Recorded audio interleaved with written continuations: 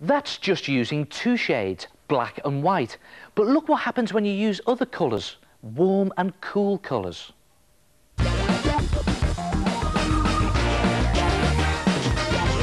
Hold on. What's all this about warm and cold colours, I hear you say?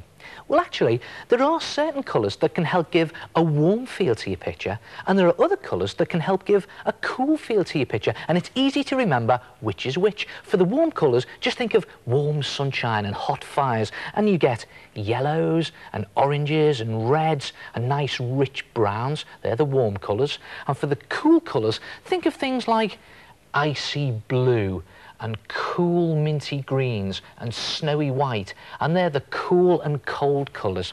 Now, just to show you how effective this technique can be, I'm going to do a picture that's got warm bits in it using warm colours and cool bits in it using cool colours. And I'm going to start with the warm colours.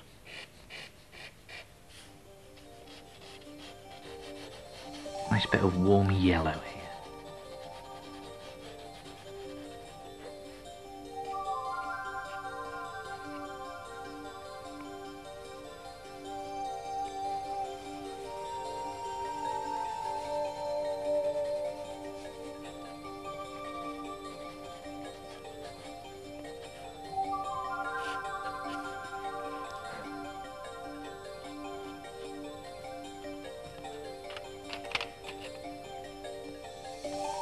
Warm it up even more with some orange.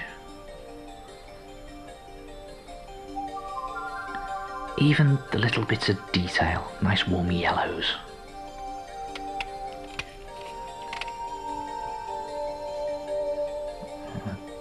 Red. It's rich warm reds. And a little bit up here. Again, rich reds.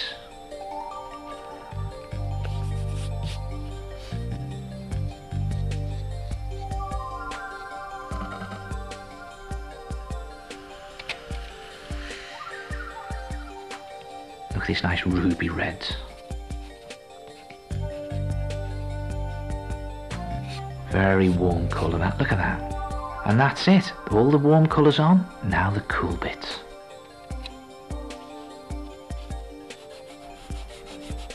Snowy white.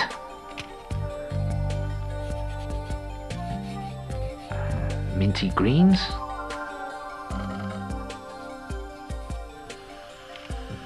And what about some icy blue? Look at that. Cool. Freezing.